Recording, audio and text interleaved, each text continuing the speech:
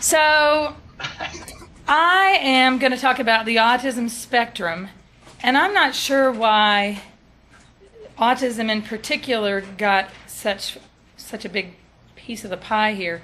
Maybe just because there was a big kerfuffle about changes in autism diagnostic criteria, do you think? Have you guys heard about some controversy over the last, when did the kerfuffle start? The working draft came out 2009, I think, summer 2009. I think that's when the real intense upset began, because people went to APA's site. I don't know if some of you may have done that. You could go on to APA's site starting about then and see what they were proposing. And I don't know how the proposed changes relate to the final draft for the other disorders, but for autism spectrum disorders, it's been pretty close. What came out was pretty close to what they proposed, and people got upset about it. Do you know what people got upset about? Anybody? Hazelwood? I know somebody out there does. What did people get mad about when that working document came out? They Yes. dropped Asperger's. Okay. That was probably, there were a lot of things, but that was probably the big thing. Yeah, I think ASPES had a big grassroots network. They had a big self-advocacy group. Who likes to be dropped? You know, none of us like to be dropped if it's a diagnosis or a term that it's a term that they had kind of taken for themselves and liked, and they didn't want it to be taken out. So that was part of it. We're going to look at a couple of other smaller controversies too, but that was a big part of the fuss. And you know, I've sort of been. I think Part of that, it was they got lost in the system. Oh, here, if you want to talk. say more about it.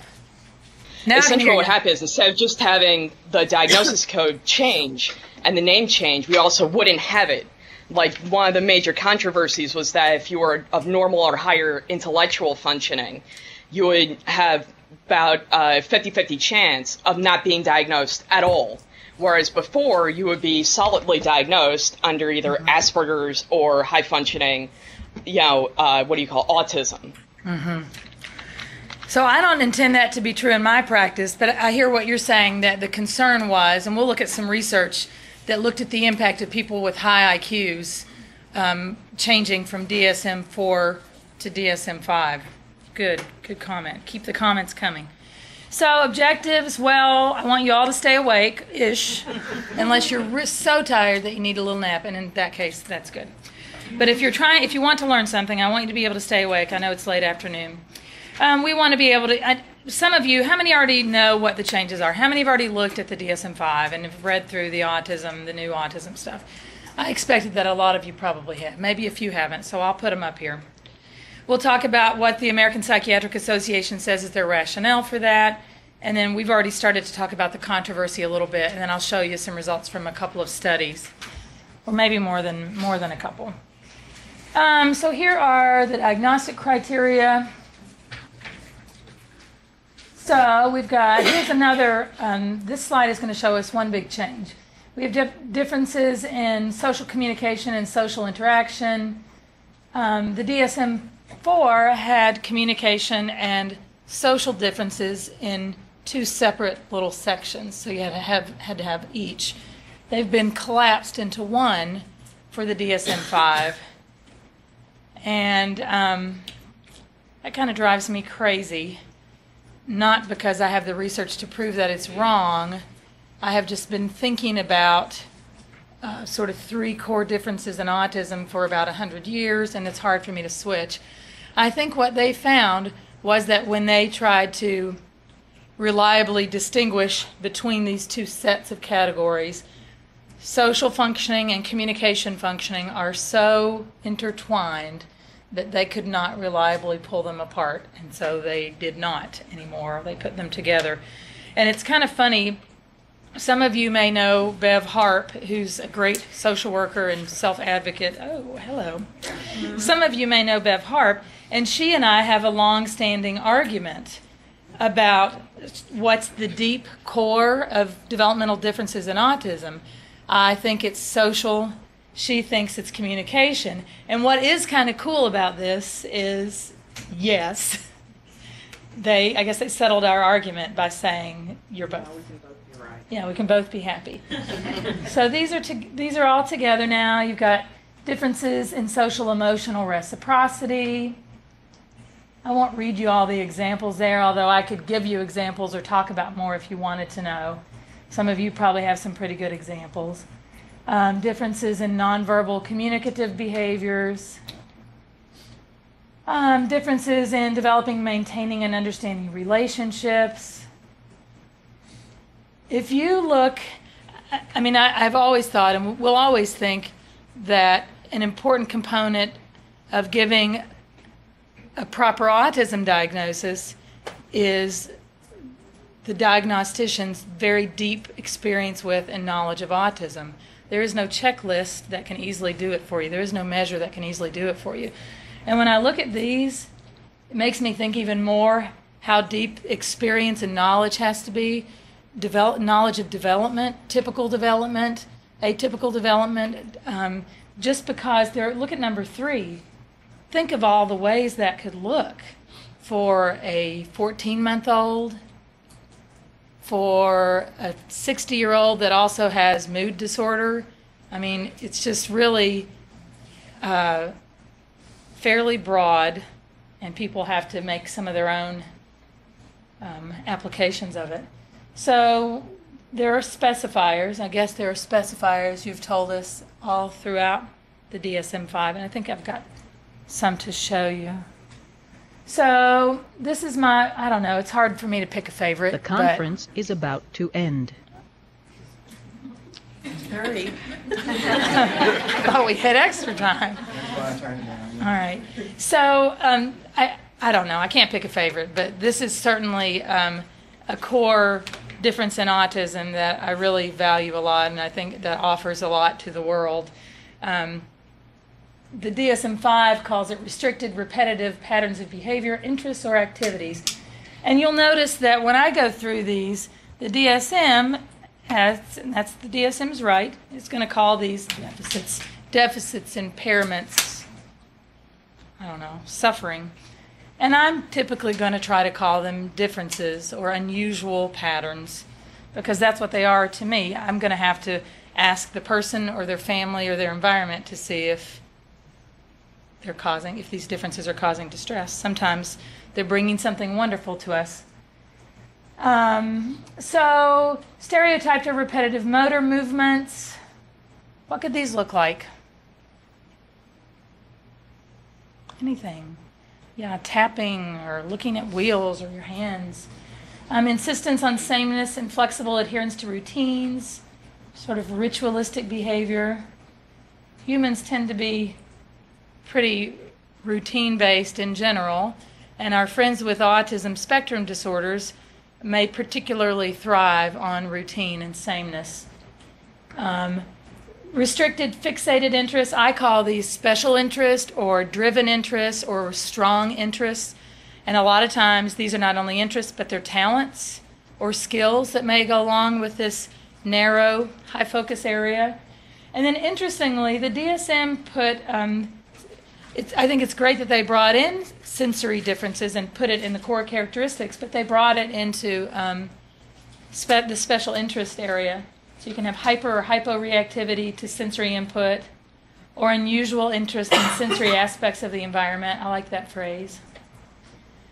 I mean, I don't know who determines if the smelling and touching of objects is excessive, but maybe if it's causing difficulty or interfering with the person doing something that they need to get done or that someone else wants them to get done, probably more likely. So these symptoms have to be present in the early developmental period. And I had somebody smarter than me, review these slides for me, and then he said, well, what is the early developmental period? So I started to look, and I started to look in the whole DSM-5. It says early developmental period a lot. And unless somebody else sees something that I haven't seen, it really doesn't clearly say what the early developmental period is. So it's giving us a little bit of flexibility. I mean, obviously, it's in childhood at some point, but it's not as specific maybe as the DSM-4 might have been. Symptoms have to cause clinically significant impairment in social, occupation, or other important areas of current functioning.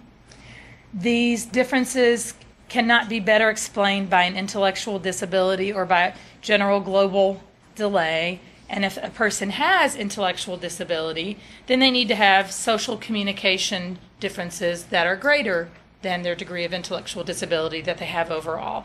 And they need to have those strong and special interests as well. This is something, if you can see the red here, this is something that we're going to talk about later.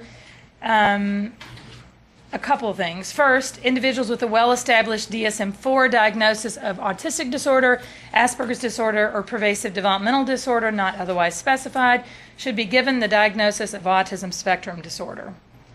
I do not know if that was in the working document, but you can imagine why it's here, because people were very worried that they'd been getting services for 20 years under an autism spectrum disorder, and maybe they wouldn't meet criteria and would suddenly be deprived of the services. So this is trying to get at that. The other interesting thing here is individuals who have differences in social communication, but basically who don't have the special interest, restricted interest part, they're supposed to be considered for this diagnosis, social pragmatic communication disorder. Do we have some speech language folks here? Do you know if we have any in the audience? This goes under language disorders, and we'll talk about it more later. I actually read a critique on it by sort of a well-known speech pathologist, so I think there's some controversy about this social pragmatic communication disorder out there. So here are some specifications. So if you recall, Asperger's disorder was given to people who did not have intellectual delays, right? That was one of the characteristics that you needed for that diagnosis. So you still have a specifier here, and you're able to specify with or without accompanying intellectual differences. I kind of like this being here because I think it's helpful to know people's overall cognitive development, to know something about that, and this sort of prompts people that it might be a good idea to assess that. You can also do with or without accompanying language impairment. I think most people would agree that it's a good idea to get language and communication information, evaluation information, assessment for people on the autism spectrum, so I think that makes sense too. You say whether it's associated with a known medical or genetic condition, like Fragile X syndrome, for example, or with some other kind of neurodevelopmental, other kind of disorder. And then interestingly, catatonia has come in here. And I really haven't seen that. I couldn't even begin to estimate how many people on the autism spectrum I've seen over the years. And I've definitely seen one person with some outstanding and progressive catatonia, but it just hasn't been something that I've seen frequently. So I thought it was interesting that somebody in the working group must have thought it was important that it be there. All right, so you can do the severity level, 1 through 3. It's kind of like the intellectual disability little tables that we looked at. You can just look and see what seems to fit best. And as you pointed out, there's bound to be some disagreement between diagnosticians about which level a person falls under. So this is requiring very substantial support. Let's see. Level 2 is requiring substantial support. I see a misspelling up there. I'd like to blame that on the DSM, but I'm not sure if I can. And then level 1 is requiring support. Good examples here. A person who can speak in full sentences and communicate, that has difficulty with reciprocal conversation, who may have difficulty making or maintaining friendships. So, Asperger's disorder, not in the DSM-5 anymore, right? Pervasive developmental disorder, not otherwise specified. Considered to many to be a plague upon the diagnostic world because it was confusing. People would get the diagnosis and then not be eligible for services with it, which was very distressing to families. So that's also gone from the DSM-5. Rett syndrome, I think gone under the autism spectrum umbrella, but I assume potentially present as a medical diagnosis. And then childhood disintegrative disorder, which is a sort of late regressive subtype of autism that used to be in the DSM, I think that diagnosis was not given very often, so that's also been taken away. And you might have heard of some of these terms. High-functioning autism, still out there, still will be used. I think Asperger's syndrome will certainly be used for a while, at least casually. Infantile autism, childhood autism, atypical autism, autistic disorder, all gone and replaced by autism spectrum disorder. So the APA says that the DSM-5 changes increase emphasis on the spectrum, the continuum of the autism spectrum, and certainly professionals have been talking about the spectrum for a long time. So they see these changes as reflecting that it's all on a spectrum and that it's a big spectrum. They also say, I'm not sure if I agree with this, they say that they're diagnosed, that the new set of criteria increase emphasis on requiring characteristics of ASD from early childhood. Even if you don't notice the characteristics or the person doesn't seek a diagnosis or services until later, in retrospect, those differences should be there. So the DSM-5 feels that they have emphasized this more.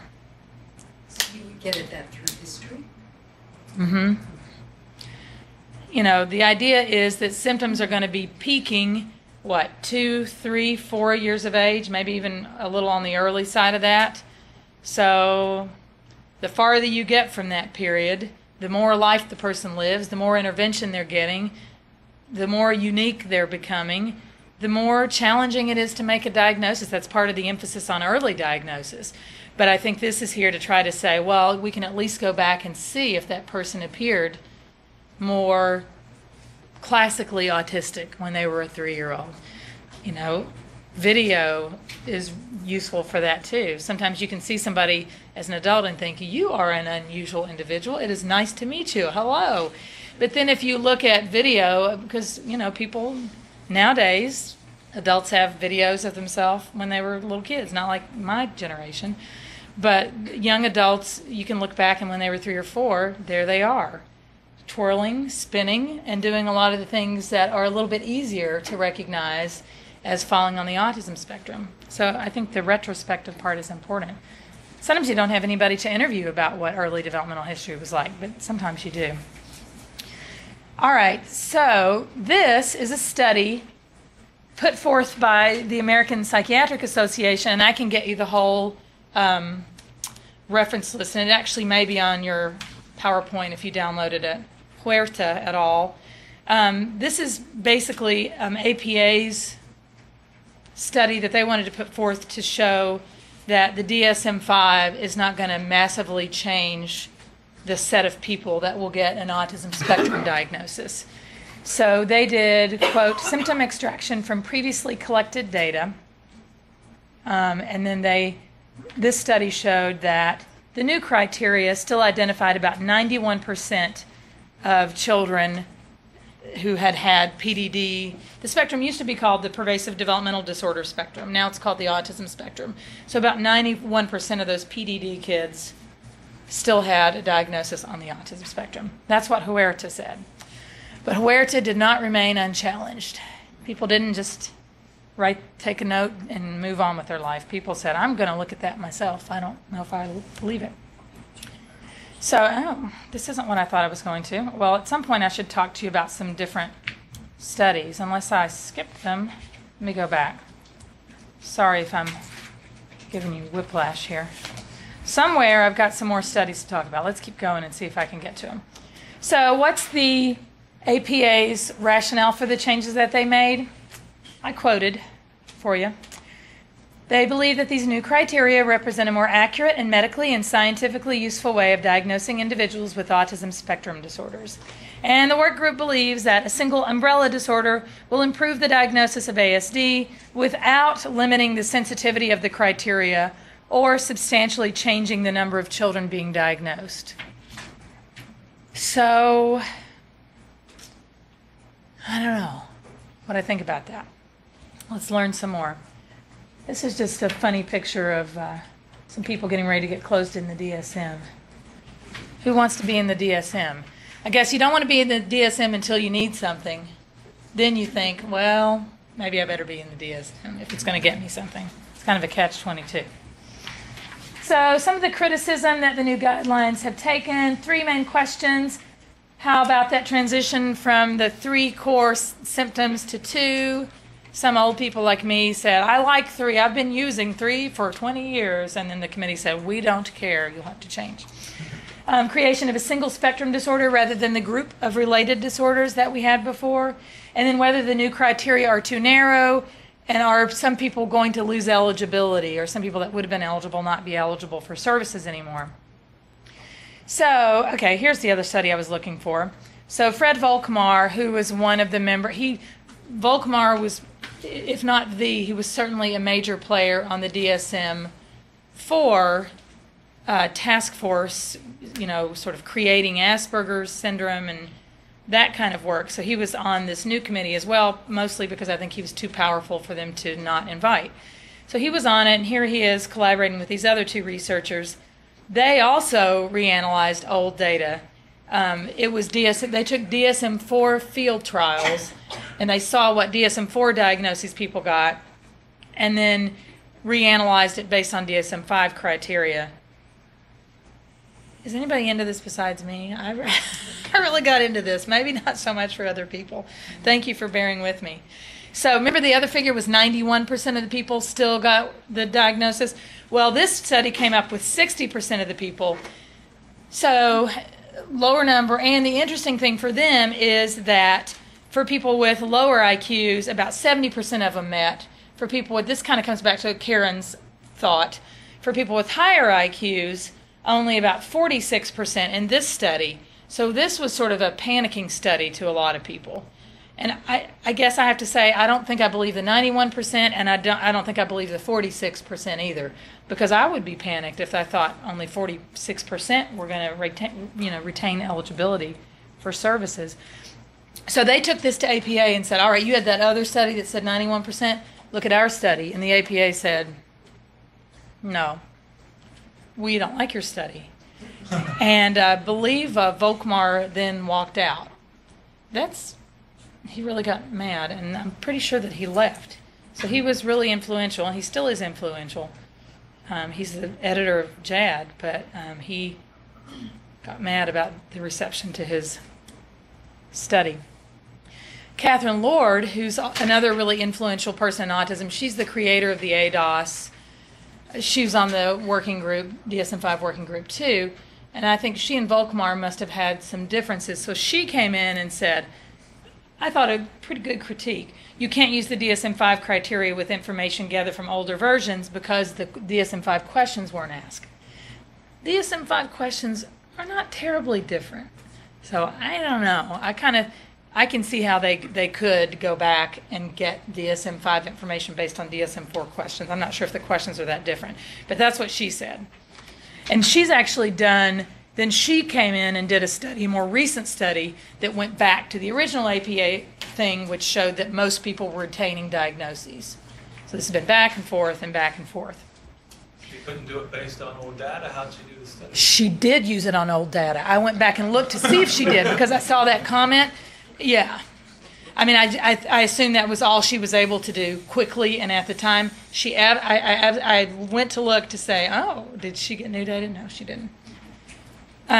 So Johnny Matson, who's another, I don't know, very old and distinguished individual in the field of intellectual and developmental disabilities, he was on the committee, and it almost seems as if he was a mediator between the others. So he came in and said, look, why don't we just try to find out what happens to some of these people that may not get the diagnosis now? Why don't we see what their needs are? I think that's a very sensible approach.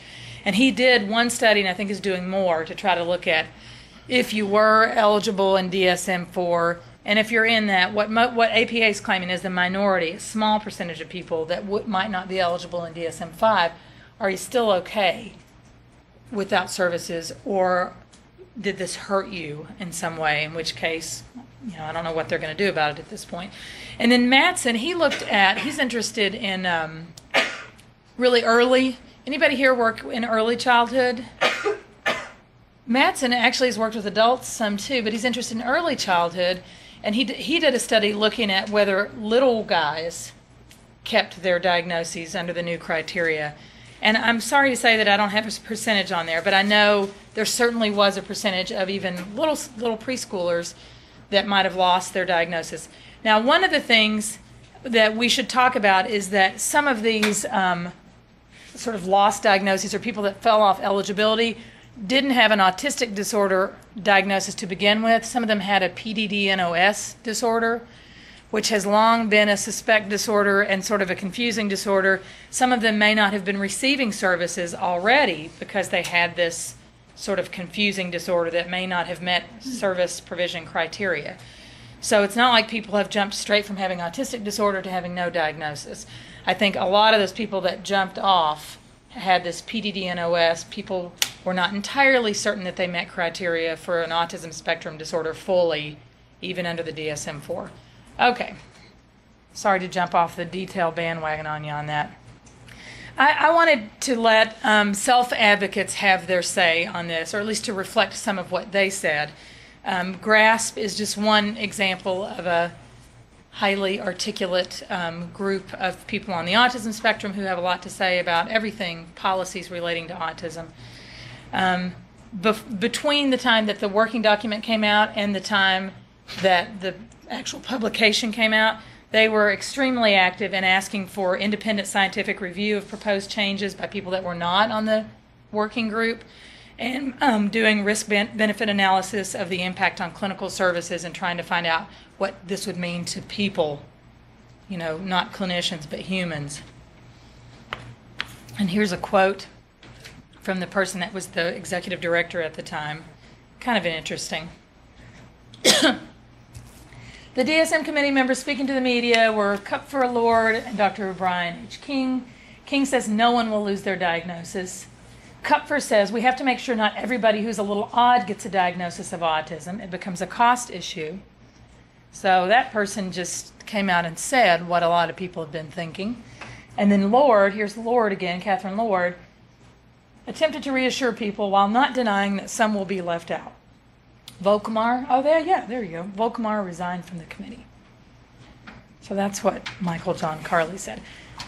I like the idea that, at least, I don't know about for other diagnoses, I like the idea that for the autism spectrum, people who had received these diagnoses were paying attention to what the scientific community, clinical community was doing. So let's look at social pragmatic communication disorder. Who's heard of it? This exact title, I think, you're the speech path. This exact title is new, correct? It was pragmatic language disorder, talked about before. Correct. Pragmatic means social language. So the idea about this is that it's going to be a lot of the social communicative differences that we see on the autism spectrum, but without the restricted repetitive interest. Now, I read a critique, and I actually wrote this woman's name, Tager Flusberg, who's a researcher that's done some big grant-funded studies on diagnostic validity for some different speech-language characteristics. And she had actually studied pragmatic communication disorder years ago in the 1990s. And so she doesn't think that this disorder should really exist separately. Her research showed that most people that fulfill the criteria here could actually go into either specific language impairment or a language disorder diagnosis, or on the autism spectrum. She's not sure if this is something separate from those two categories. So she doesn't like it. And she felt like, I think you mentioned this about some other categories, she felt like it was put in there without maybe the proper research backing. And she said she's going to be curious to see if it stays, if it goes. So there it is, social pragmatic communication disorder. The implication that I heard is that people that would have gotten PDD-NOS would now get this. But it all depends on what their characteristics were like. To get this, they have to be special interest free to fulfill this quality. Oh, here's more, just some more specifiers for that one. So I don't know how much we need to spend on this, just some informal characteristics associated with ASD. I thought we might talk about them briefly before we finish. We're getting close to finishing. Communication, anybody have any questions or thought? I have some things listed here that aren't necessarily written in the DSM, but that we might look at as, bless you, characterizing communication differences in autism. Social interaction, differences in imitation. I don't know if this would go under social and communication, and now with the new DSM-5 it doesn't matter. Maybe this is a good thing. But changing a message or the delivery of a message to meet the needs of a listener. I don't know if that's on my list, but I think that's a really good one for folks that are very bright. Might still be hard for them to match their content or tone. They may speak to some kid in the playground the same way they speak to the principal when they've been called in on a rule infraction. That's not a good idea. It could get you in trouble. But it may not be easy for them to perceive the difference in those audiences. Special interests. Gosh, narrow range of strong interests.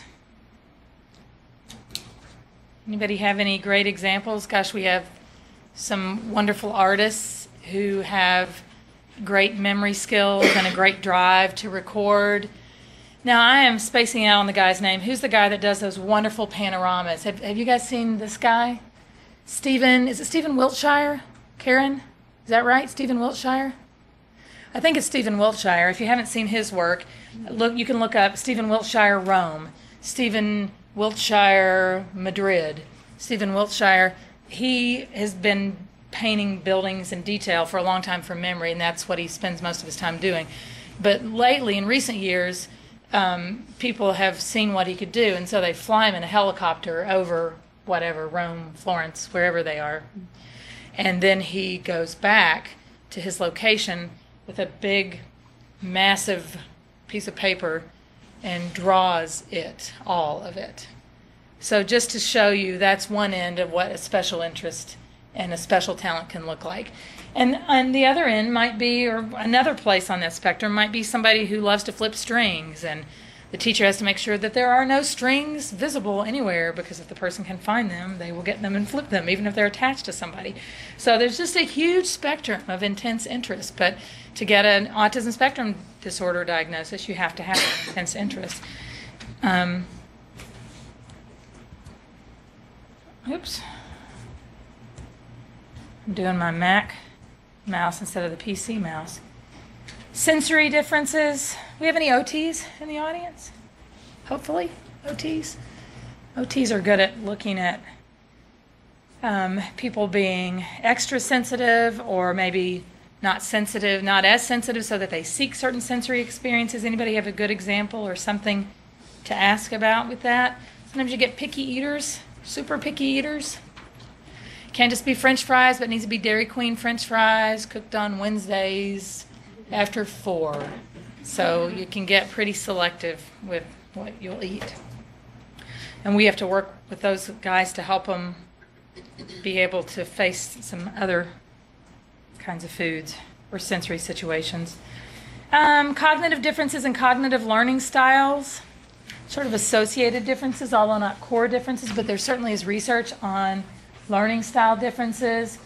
There can be some difficulty in attending to multiple cues or to general cues, rather some really good skill at narrowing in on certain more narrow cues in the environment, things in the environment. Can get language delays, can get executive functioning challenges. Here's something I wanted to make sure and tell you guys. In the DSM-4, ADHD and autism were supposedly mutually exclusive, although in practice I didn't find that was true. People would give both diagnoses sometimes. So the DSM-5 doesn't say that you can't give or have both of those diagnoses.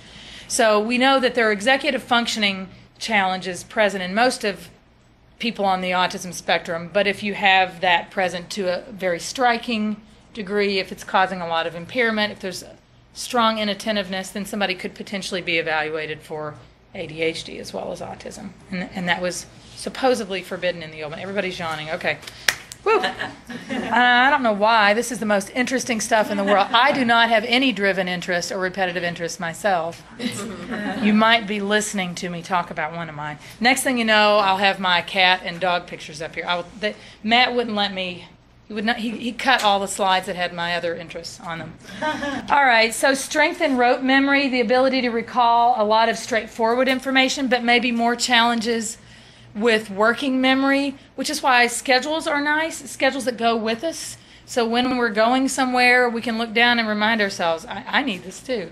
Oh yeah, I'm going here. So that's working memory challenges, complex decoding kinds of challenges. So we might have people that are really great decoders, but they're still working on developing that comprehension that goes along with what they can read. So sometimes decoding and some of those skills are in advance of some of the other comprehension aspects. Attentional difficulties or differences. Folks on the autism spectrum are really good at establishing a set, but once they establish it, they may have difficulty switching it. So however you want it to be, you might set it up that way from the beginning because it might not be easy to switch it later on. Differences in joint attention and the delayed emergence of joint attention and short attention spans maybe, but if it's a topic of interest, a forever attention span maybe. They may have a short attention span for your topic of interest, but maybe not for their own. Okay, I think this is my last slide, just to give you hope. So these are some co-occurring disorders. I mean, it could be anything in the DSM-5, anything, right? If we don't diagnostically overshadow, then we know that anybody with autism or intellectual disability could have anything else that any of the rest of us could have. But some of the common ones that I see in clinical practice, I have mostly, although not entirely, a clinical sample for people that I am able to know. And I see a lot of people with anxiety that they're dealing with, all across the age spectrum. Depression from sort of older childhood, adolescence on, and sometimes our folks will get mood disorder symptoms for the first time in pre-adolescent kind of period, and maybe they never needed treatment for that until then, and then that comes to them. Obsessive compulsive disorder, some of that compulsivity is a natural part of the spectrum, but sometimes it might be a bigger problem and they might get that diagnosis. ADHD we've already talked about, certainly can see tics, can see intellectual disability at some degree of a higher percentage than typical population. I don't know if anybody was studying back in the day when I was getting my degree. It used to be 70%. Does anybody remember that figure? We used to say that 70% of people who had autistic disorder also had intellectual disability. And now that figure doesn't match our current population anymore. And by the way, I actually throw this out as a question. So somebody had quoted, and I had seen a CDC study saying that our current prevalence rate, a current occurrence rate with autism is 1 in 50. But then before I came in here, I went to the CDC site where I always go, and I saw 1 in 88. Does anybody know which of those is accurate? I'm going to go with a more conservative 1 in 88, but I'm guessing that we're moving toward 1 in 50. I wish I had this on a slide. I jotted down just so you could see some of the numbers through the years, thinking about sort of holding the criteria steady, or are we getting to the point where maybe we need to hold and not make our criteria any vaguer or more inclusive? So, and I'm not saying whether we should or should not, but I think the task force was wondering about this. So 1975, I tried to pick some markers that had personal relevance to me. 1975, I don't know what the relevance is of that. I was a kid. 1975, 1 in 5,000 people had autism at that point, were considered to have autism. 1985, that's when I graduated from high school, so I picked that. And that's 1 in 2,500 at that point.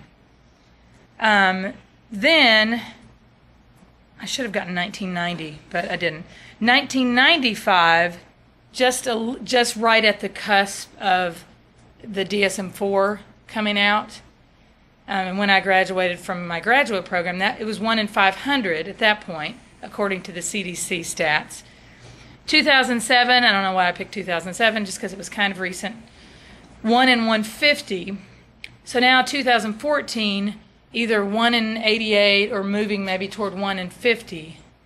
So there's been some pretty dramatic change in the Centers for Disease Control's estimate of the numbers of people with autism spectrum in the population. So I think probably to some degree or the other that was on the mind of the task force when they worked on these criteria. And that's all I have.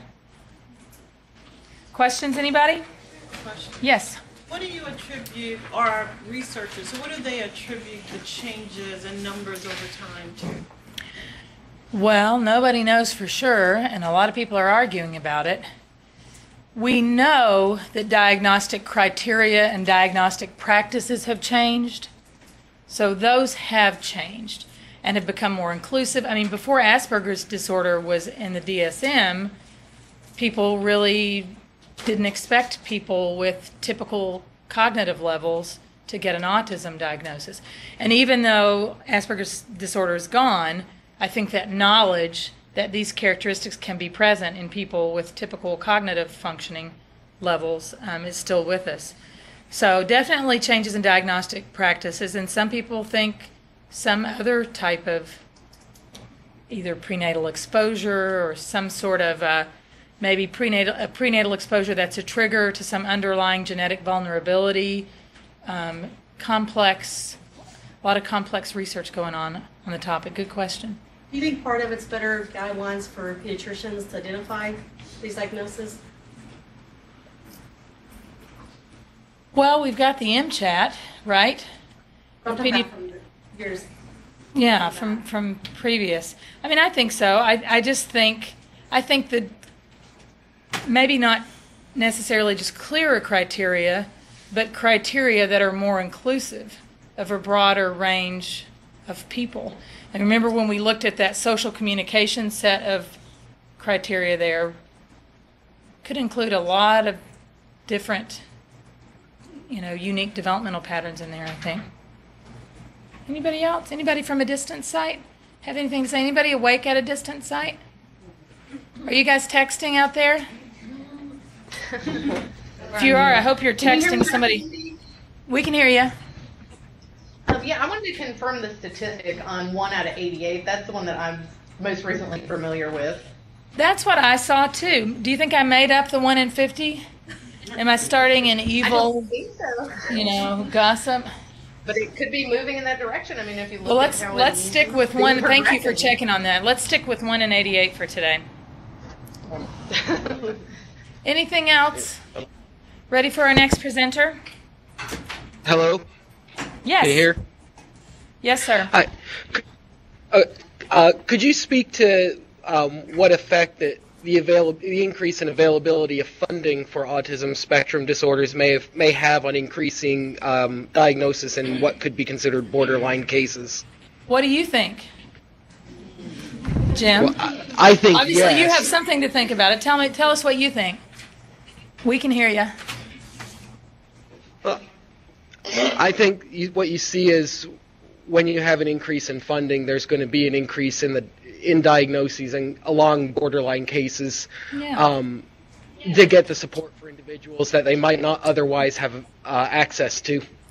And we've talked about that with ADHD, right? I mean, if there's no Ritalin or no research supporting that Ritalin does anything, if there's no 504 plan available or you can't get an IEP, why do you go see a doctor and have your kid diagnosed? Why should you add a diagnosis if there's no outcome to come out of it? So, maybe we could say that for borderline diagnoses, but maybe we could just say that, and that may be true for autism. With ADHD, I think it's just true for diagnoses. Why get a diagnosis of ADHD, especially if you're a parent seeking it for a child, if you don't think that there's something helpful that can happen with your child as a result of it? So I think the same thing for autism. If your child has level 1 autism and is doing okay, maybe you want to get that formalized if you think they can get some more supports, or maybe there's something that you think that they need in school and you know somebody else's child who's gotten it and you hope you can get it. It really does make sense for you to seek that diagnosis. I think that's a good human impulse, and wouldn't necessarily be.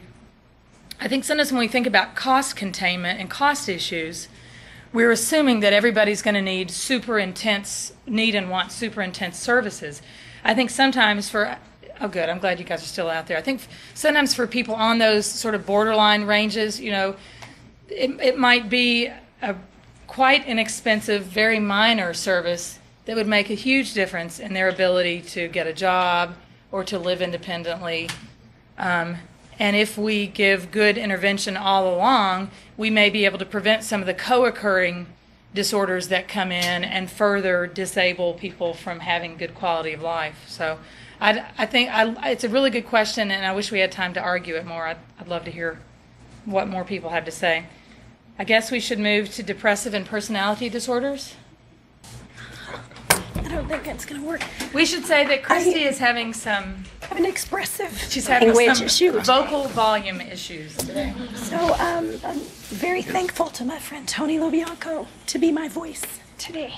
Yes, sorry. We were office mates for a while, and I thought I could read her mind. I'm not sure if I can read her handwriting. But I'm going to do the best on both regards, and she'll smack me if I say anything wrong or don't say anything that she wrote. So coming from Christy, and ask us questions, and she'll whisper answers in my ear, and I'll relate them to you.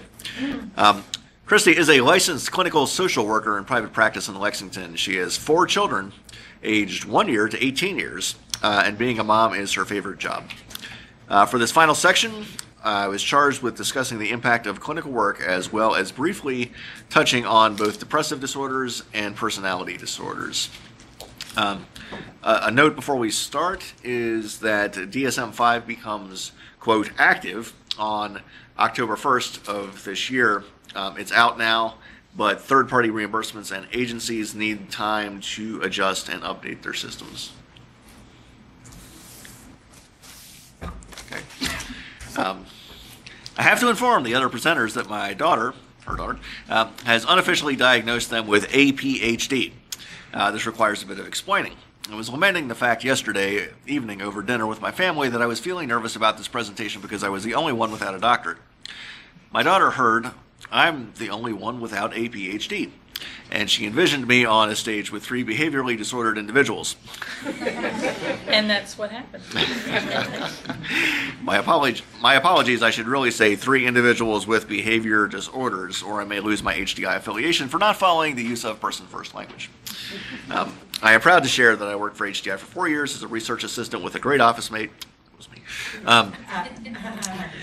And it is very nostalgic for me to be here today. Thank you, Mary Beth Valance, for the invitation to join this panel.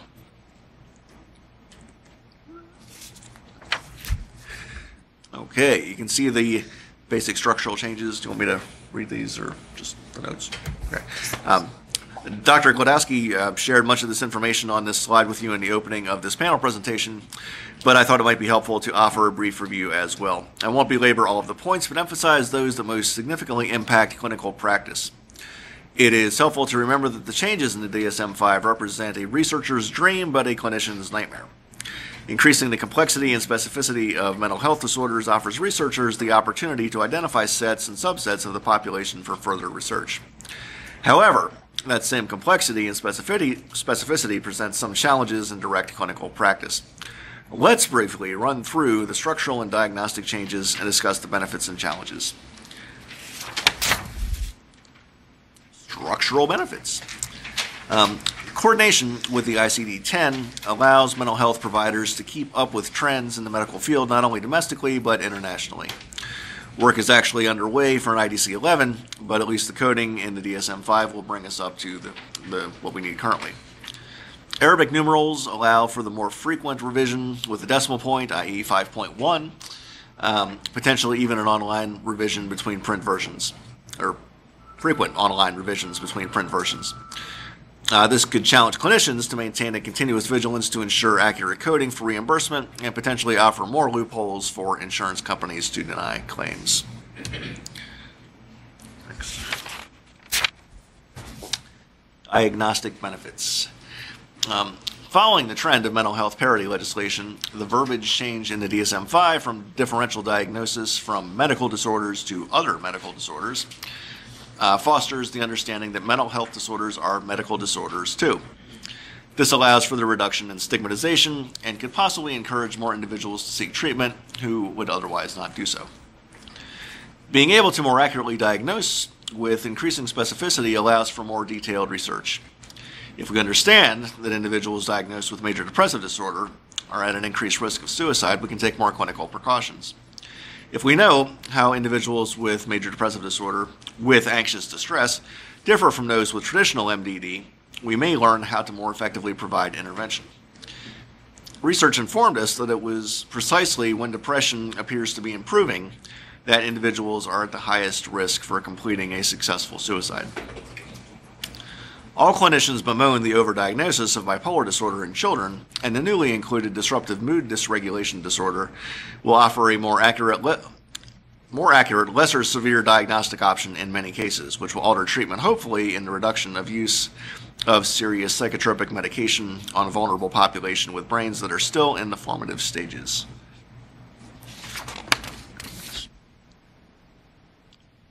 Challenges to clinical practice.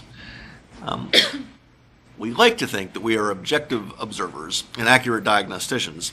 However, there is a level of subjectivity in differential diagnosis that presents issues for practitioners. There are no blood tests or biomarkers for most mental health diagnoses. Clinicians rely heavily on client and family reports, collateral information from other providers, and clinical observation. However, if you ask 10 therapists to complete a psychosocial assessment on the same individual, it's very likely that there will be significant variance in the resulting diagnosis. When considering that diagnoses are intended to guide intervention, this can be life-changing for an individual who is recommended to pursue individual insight-oriented talk therapy, group dialectical behavioral therapy, a potential cocktail of psychotropic medications, electroconvulsive shock therapy, or some combination. Losing sight of context with the loss of axis 4 may also contribute to significant change in diagnosis and treatment. If we have a 4-year-old who cannot attend to academic tasks at school, is disruptive and bouncing off the walls in the classroom, and refusing to follow directions at home, an inexperienced clinician may quickly jump to the conclusion that this child meets the criteria for ADHD. However, if one were to look a little deeper and discover that the same child was regularly exposed to domestic violence at home prior to a recent removal, one would understand that this child could be experiencing the effects of trauma. This distinction significantly alters the course of recommended treatment.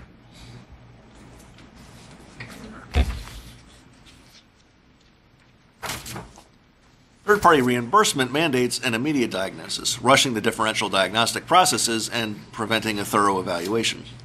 This is not a challenge unique to the DSM-5, but a more universal one. Accurate assessment takes time and relationship, things that 25-page intake forms with hundreds of checkboxes do not allow for. The DSM-5 in particular is so complex and specified and inclusive of what was previously sometimes considered normal human experience that it becomes difficult to identify individuals who would not meet criteria for something in the DSM-5, my family included. 2 out of 6 of us may meet criteria for premenstrual dysmorphic disorder, along with 51% of the world's population. My husband would frequently be in caffeine withdrawal, and 4 of my children would regularly meet criteria for disruptive mood dysregulation disorder because they are teenagers and toddlers. The HUDAS, how do you pronounce that? HUDAS. I was right. Hey. Is a thoroughly and potentially useful tool, however, it does not lend itself to promoting the type of therapeutic rapport and alliance necessary to promote change. In fact, like so many other forms and too much paperwork, it can be counterproductive and may explain why a good percentage of new clients do not return following an intake appointment in agencies that demand such. More diagnosis equaling more medications is obvious. When considering the influence of pharmaceuticals in the development of the DSM-5, it doesn't take a paranoid schizophrenic to consider the potential motive and worry about the outcome. Here is a recent example of the required coding correction due to typos in the DSM-5. Anything I should say about that? I think it speaks for itself. All right. And we forgot to include childhood as a disorder. This slide was borrowed from Dr. Jerome Wakefield from a recent presentation he gave at the Winter Conference for the Kentucky Society for Clinical Social Work back in November. It is more than a bit tongue-in-cheek, but... I have to go into that, but I can't. No, I like the legume anorexia. I like the whole thing. Immaturity. What about sleep? Obviously, I am using sarcasm to illustrate my ultimate point that many people do not need diagnoses. They need healthy relationships. In fact, I would go so far as to stipulate that many of the diagnoses detailed in the DSM, any generation of the DSM, similar to the DSM-5 perhaps, stem from relational issues such as insecure attachment relationships with primary caregivers in early life. But this would result in a very slim DSM. That's where I'm supposed to say slimmer, similar to the DSM-5 perhaps, with intervention focused on relational therapies that do not require medication. So I may remain in the minority on this issue.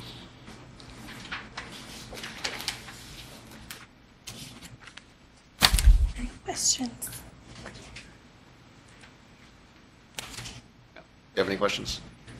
It's really hard for me to respond, But I can wing it. I can just totally make stuff up. Depressive disorders. We know that nature and biology do play a part in depression, that there can be a genetic predisposition in families. I wouldn't want to rule out the impact of learned behavior, but the research on depression is well established. This slide represents changes to the section on depressive disorders in the DSM-5. You want me to read this slide? Okay. So just reading from the slide, new specifier considered for major depressive disorder with anxious distress, irrational worry, preoccupation with unpleasant worries, trouble relaxing, feeling tense, fear that something awful might happen.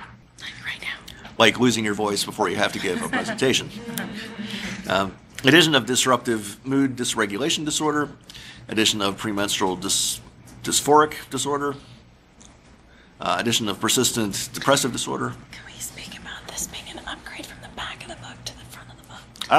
Yes, I'm supposed to mention that the addition of the premenstrual dysphoric disorder is an upgrade from the back of the book to the front of the book.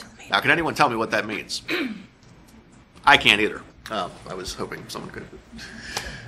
In DSM-4, the back of the book had conditions requiring further study.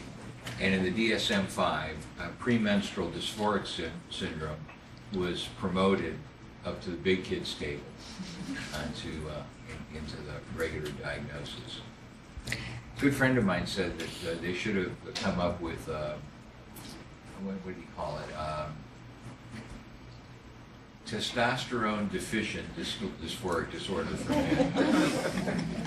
If we can make a parallel, that in DSM-5, section 3 is like the back of the book, where with conditions for further study. So DSM-5 section 3 is like the back of the book with conditions for further study. So there's still a set of conditions for further study, new. That didn't make it to the big kids table, but may at some point in the future.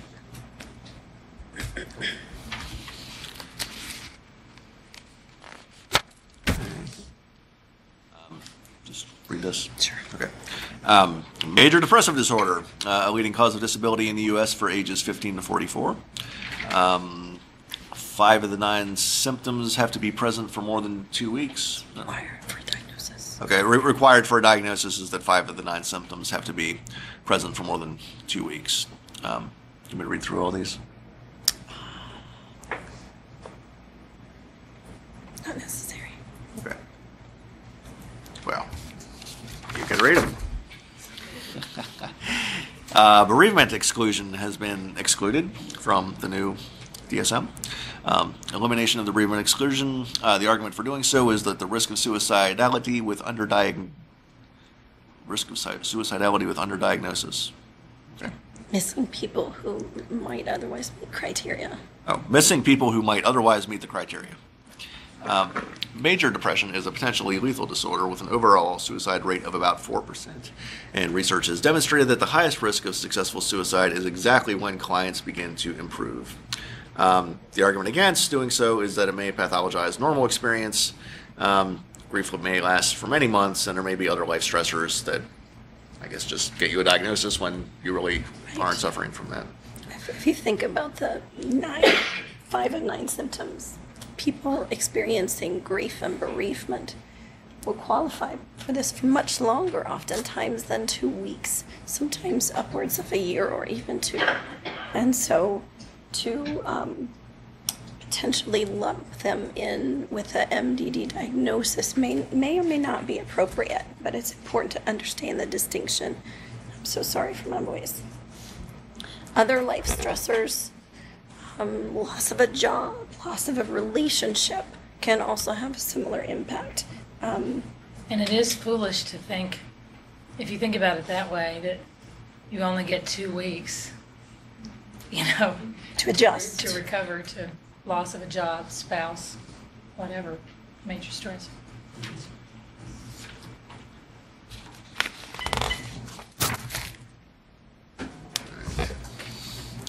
Personality disorders represent an, quote, enduring pattern of inner experience and behavior that deviates markedly from the expectations of the culture of the individual who exhibits it. These patterns tend to be fixed and consistent across situations that are typically perceived to be appropriate by the individual, even though they may markedly affect their day-to-day life in negative ways. So people who meet criteria for a diagnosis of a personality disorder wouldn't thumb through any DSM and pick that out for themselves. Can we keep reading this? Sure. Okay. In the DSM-5, personality disorders upgraded to Axis 1, but categorical criteria remained the same. Among adults, American adults, ages 18 and over, an estimated 9.1% have a diagnosable personality disorder, with the most prominent being avoidant, borderline, and antisocial PD. There's considerable evidence of overlap between the categorical PDs. And dimensions versus categories proposed in Section 3 for further study. See alternate DSM-5 for a model for personality disorders. So the alternate model is in Section 3, not yet at the big kids table, but it's considered for further use, much like premenstrual dysphoric disorder used to be. It says the pink text on this slide represents the formal categories of personality disorders. What's that? It looks white. Oh, it looks white there. Yeah, okay. So the white text on this slide represents the formal categories of personality disorders in the DSM-5 compared to those currently existing in the DSM-4 TR. So you can see there are fewer categorical diagnoses than compared to DSM-4.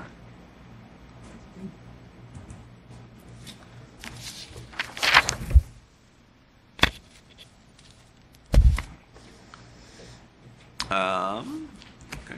As with many sections, there was considerable dissent among members of the committee charged with the review of personality disorder. Historically, additions to the back of the DSM often are upgraded to the main section in the next edition. The hope here was for both sections to be useful for research and clinical work. Personality functioning and personality traits are helpful indicators even without a diagnosis of personality disorder. Can we talk about this one? Oh, okay. Allows for the... So Section 3 allows for... Section 3... It allows for the understanding that there's often, we could say, a comorbidity of more than one personality disorder or traits that are mixed between them, and it's tough to pin down what categorical diagnosis. And there's significant overlap in Section 3 allows for that because it is more of a kind of a spectrum, kind of with lots of different traits.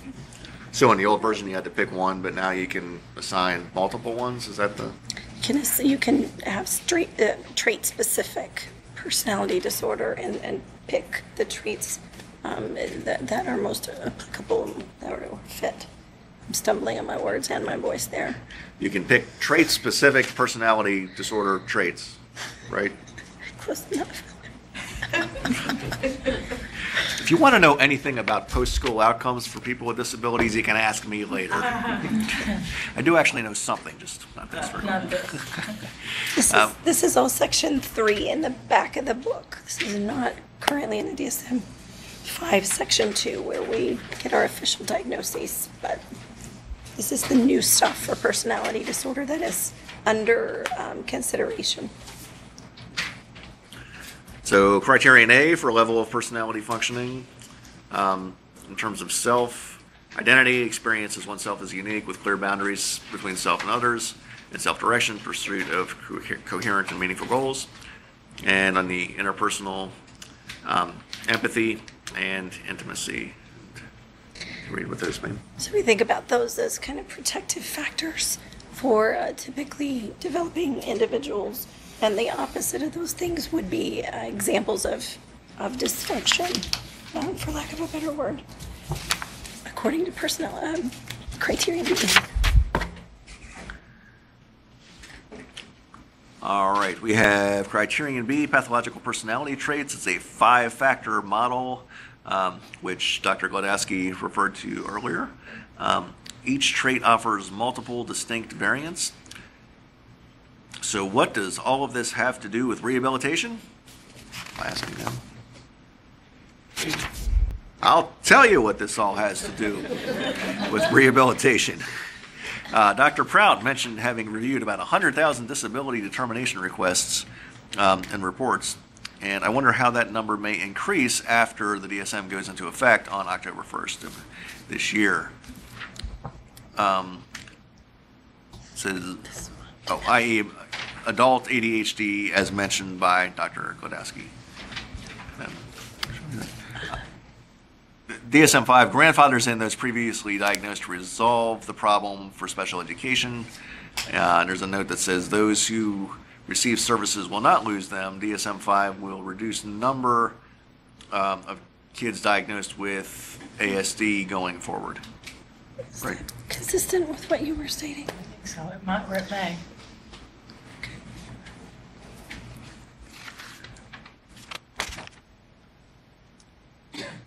Food for thought. Increasing the population of people considered to have a disability increases the strain on a service system structure that is already struggling to provide adequate access to quality care.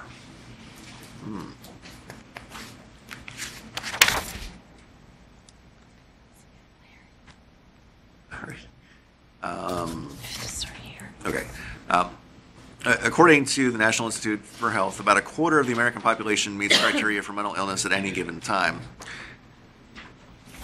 With DSM-5, plan on seeing an increase in individuals with diagnoses. Diagnostic codes are a means to third-party reimbursement that can facilitate research, but those very same labels potentially have lifelong impact. It says the DSM is a guide and a helpful tool, but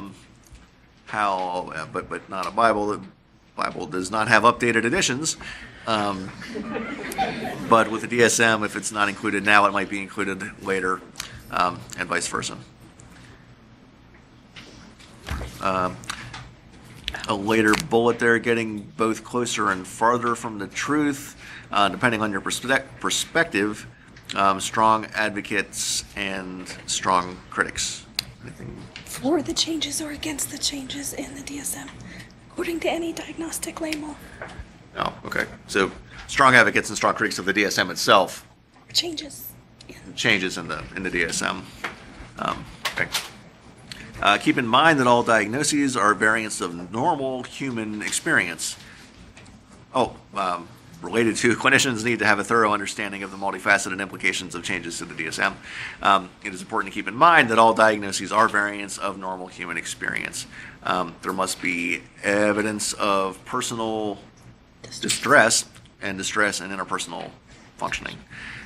Labeling is concrete and can become self-fulfilling prophecies for individuals, and labels can precede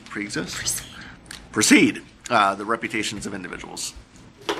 So in that I mean in the clinical work that I do, if I meet with someone who meets criteria for of depressive disorder, the fact that I say you have depression can influence their internal experience, and they can become even more depressed just by knowing they meet criteria for a label. The other statement there, that labels precede individuals. Their labels and their reputations just by their label can sometimes precede them and produce prejudice in a variety of settings. So I think we need to be very careful before we label an individual with any diagnosis.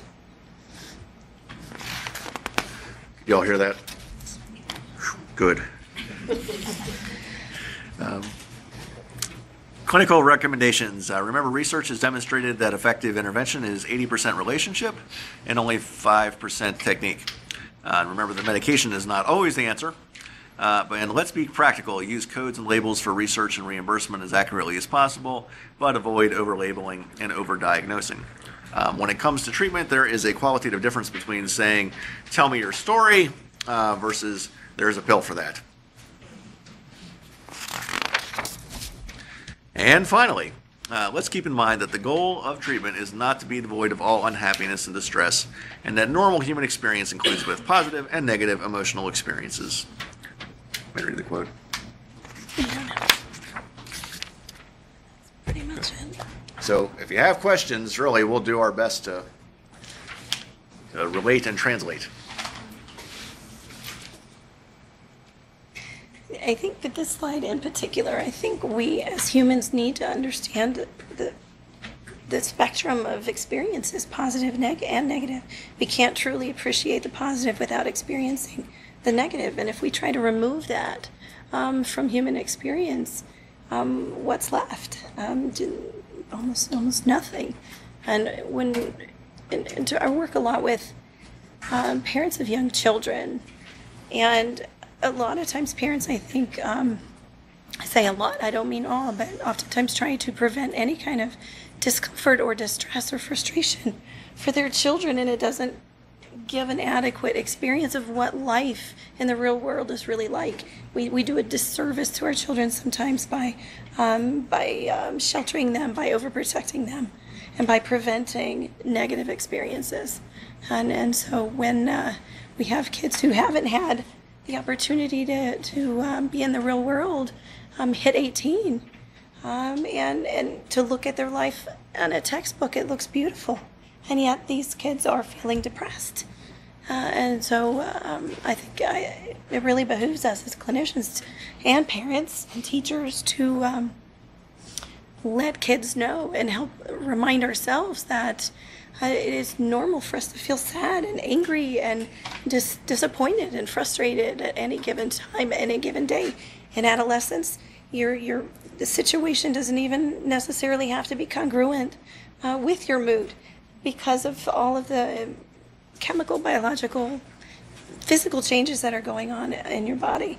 And kids oftentimes feel like there's something wrong with them.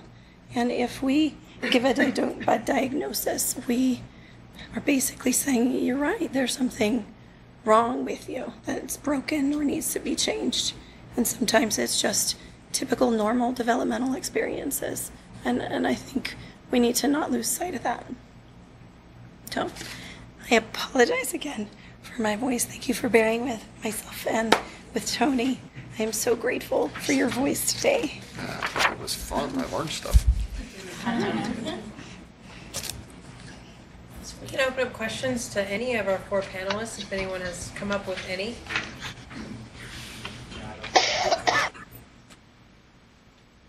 Yes. I know mental illnesses are brain disorders. Is there any research lately on personality disorders? Are they considered brain disorders, or are they thinking they're more social, personal, maladaptive behaviors?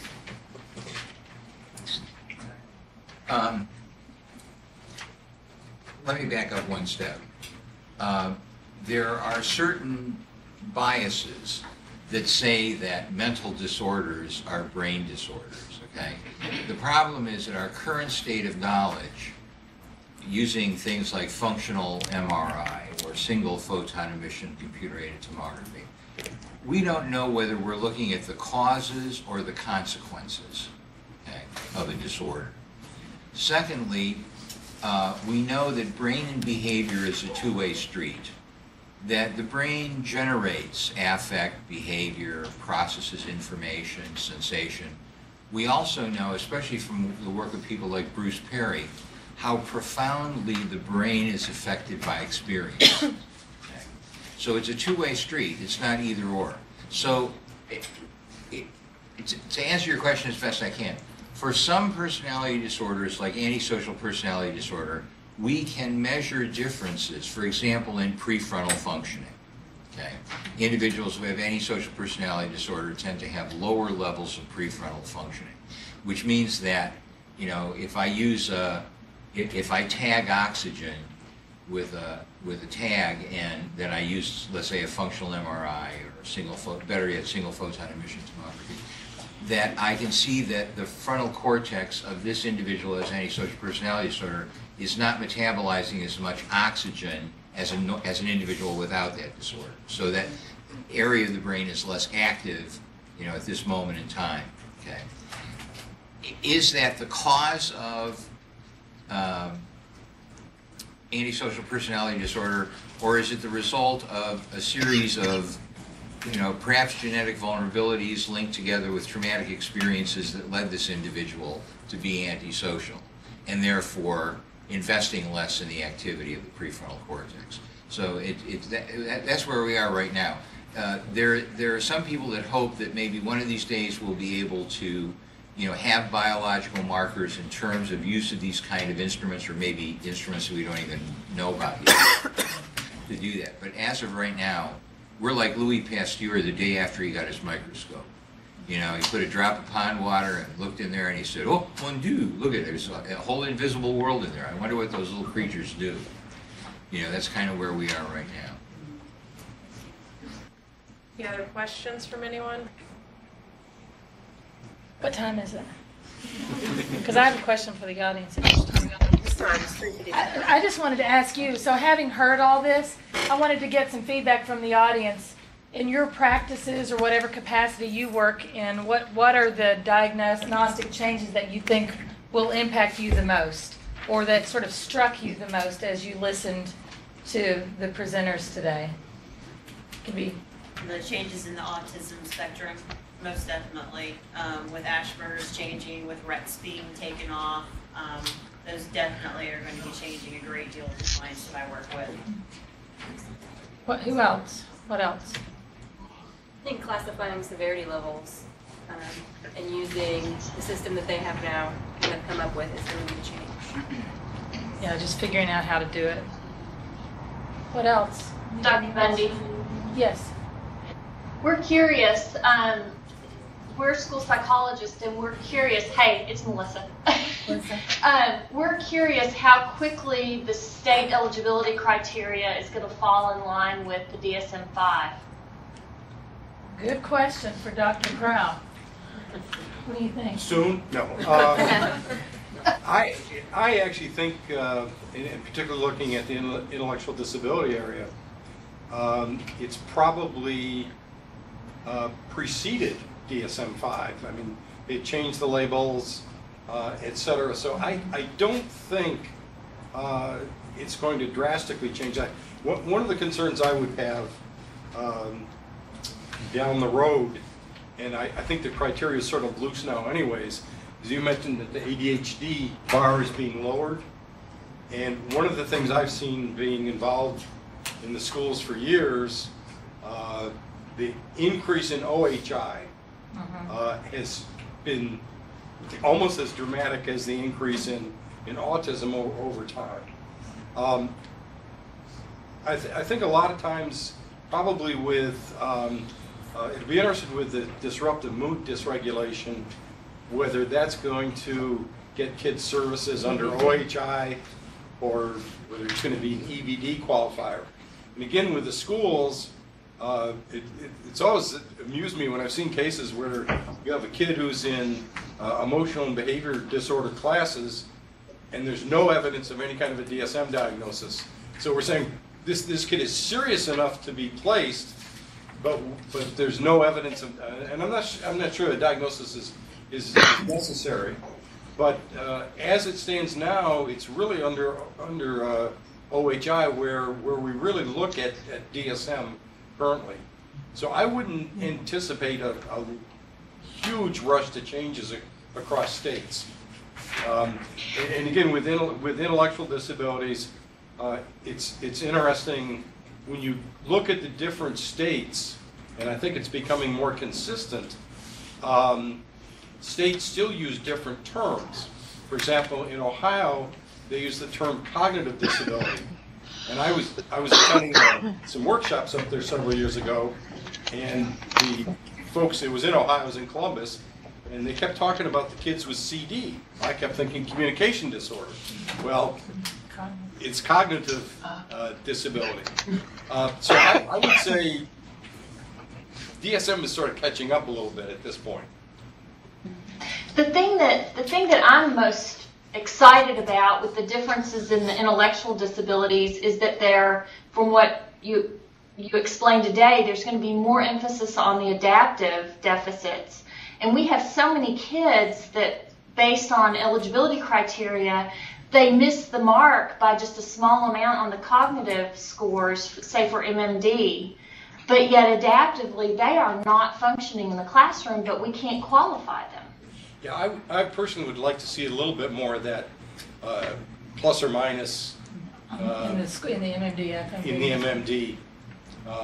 Because then again, it's a pretty strict criteria, although what I've seen with a lot of kids, again, as they get older, they don't necessarily, and if the kid qualified with a 68 and they come back for re-eval in 3 years and the kid's got a 71, I see a lot of those kids being retained anyways. Because it does come down to the ARC decision in general, and I don't see the state going in and saying, oh, you've got kids with 72 IQs in here, et cetera.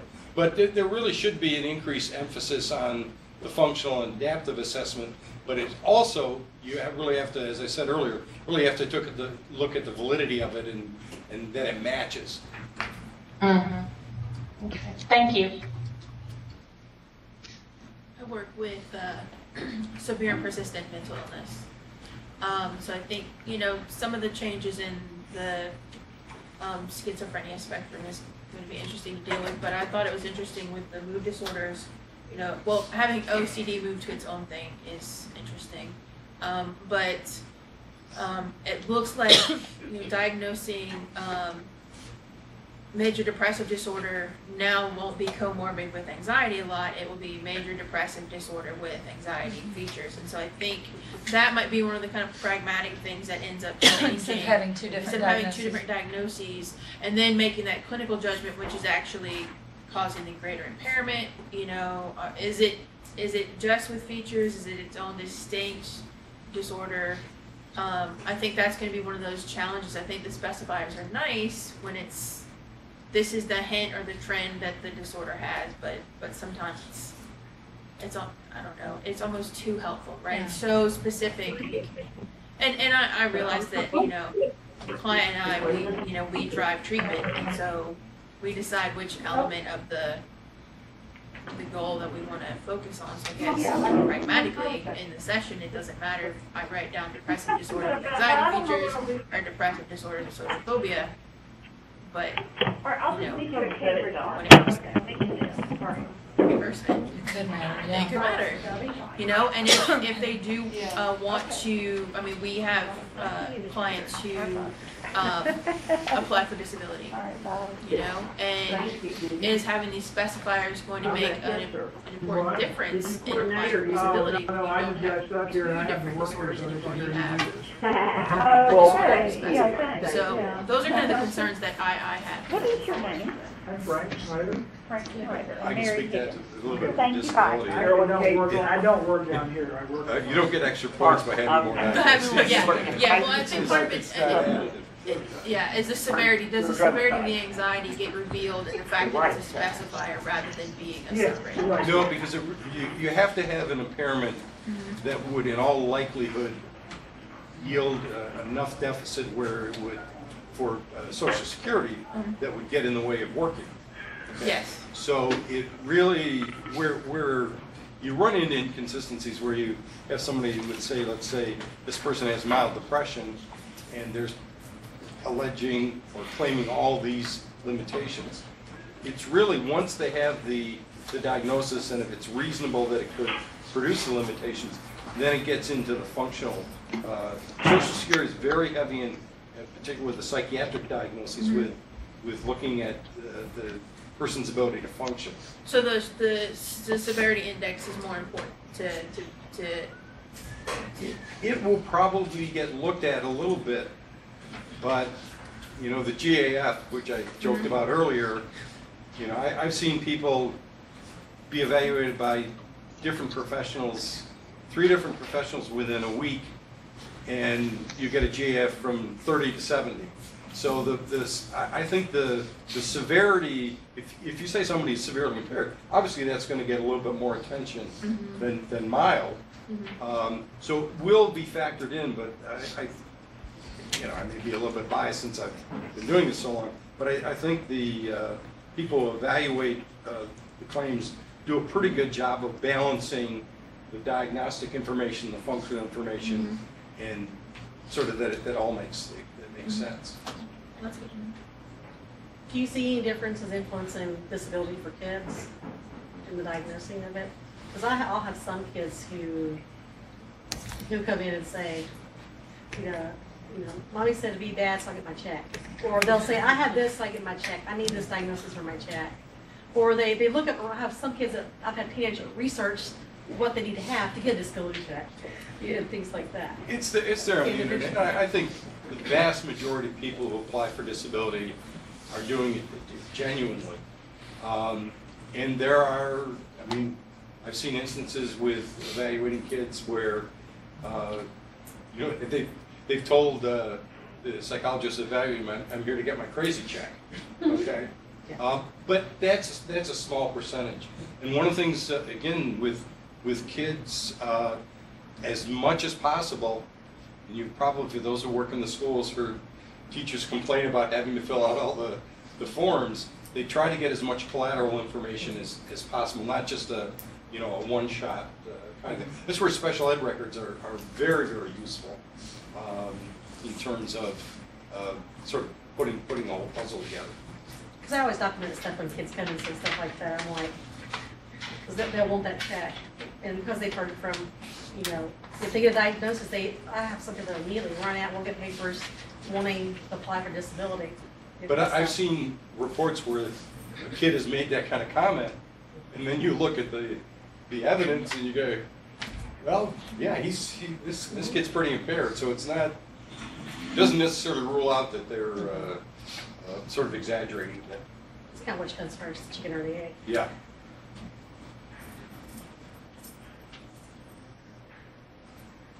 All right, Beth, any other questions for the audience? Looks like some of the audience is vacated. These people here in front of us are too nice to leave, but this inside's so gone. Thank you all for being with us today. We appreciate your completed evaluations, and let's also thank our panelists.